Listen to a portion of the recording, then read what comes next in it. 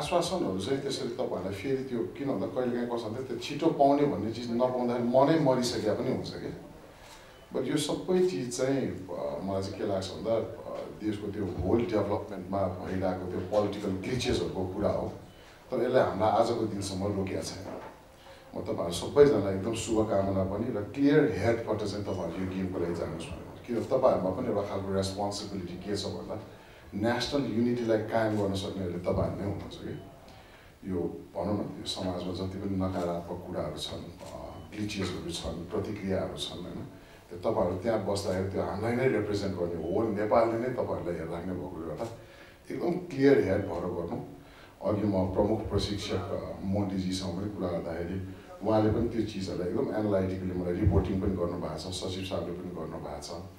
यो पालि म टिमलाई क्यानलाई कसरी पनि रिक्वेस्ट गर्छु भन्दा हाम्रो खेलाडीहरुको पर्फर्मेन्सेसहरुलाई चाहिँ अलिकति एनालाइटिकल भएर पनि हेरौँ किन भन्दा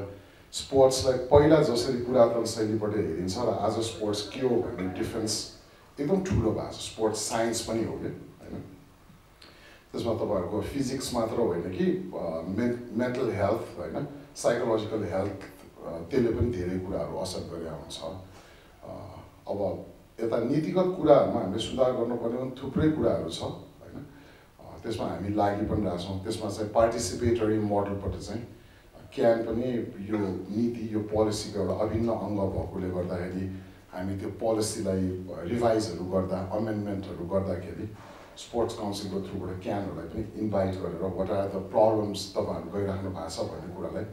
इन्कोर्पोरेट गर्न पनि एउटा प्रोसेस चाहिँ हामीले सुरु गरेका छौँ कति गर्न सकिन्छ हेरौँ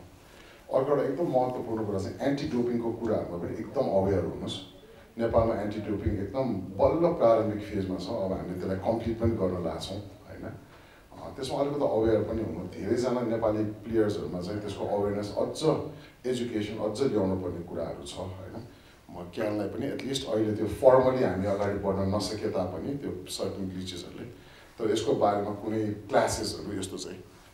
गर्दै गर्नुस् भन्छु